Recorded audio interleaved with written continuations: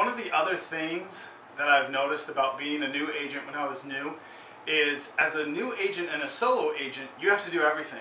So you're not only a real estate agent, you're also a paper pusher. You also have to make sure that your brokerage is happy and that your paperwork's turned in. You also have to make sure that the inspection's coordinated. You also have to make sure that the appraisal got ordered, make sure the lender's doing their job, and make sure the title company's ordered the preliminary title report. Am I tired? Yes, I am. Do I hate all of that stuff? Yes, I friggin' hate it.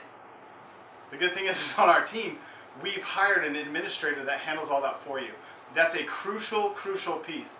Whether you're being solo or if you're joining a team, you want to make sure that kind of stuff you're not having to take on by yourself.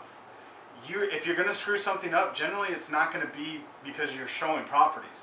That's one of the easiest things to do in real estate. If you're going to screw something up, it's generally going to be on paperwork, advising your clients poorly, or not telling them about something on accident and getting a commissionectomy, something along those lines. So just be aware of it. I'm not saying that to scare you. I'm just saying I believe that agents have their skills, and their 20% of what they should be working on does not have to do with paperwork, making sure that things turned into the office, all that garble and that gunk that you have to do as an agent if you're on your own.